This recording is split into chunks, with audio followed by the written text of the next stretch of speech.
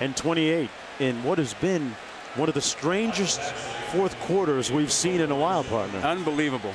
A 23-point lead by Miami squandered. Poor clock management.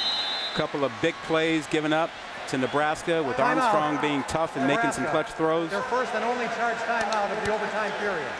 And they're going to try and put him on ice, calling a timeout. This one's going to come from 28 yards out, and Armstrong there just with a regretful look on his face. And it's really too bad when you consider the way that he played in the fourth quarter, bringing his team back. But for him and Westerkamp, they would not have gotten back in the game, but he made the clutch throws to get them back.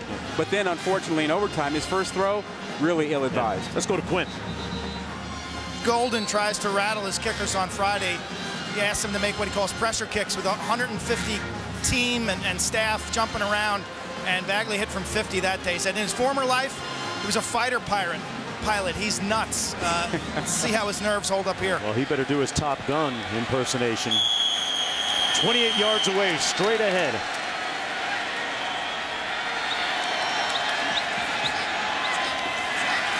Snap is good. Just inside that right upright, and the Hurricanes win it. What an ending. Another classic between Miami and Nebraska.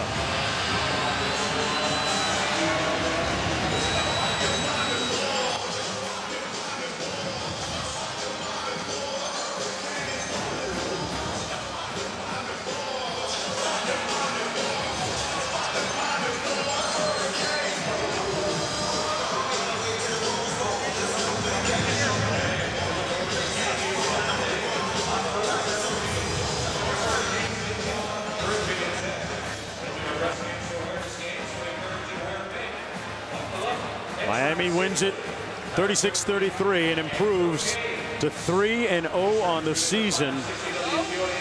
A narrow escape for a team that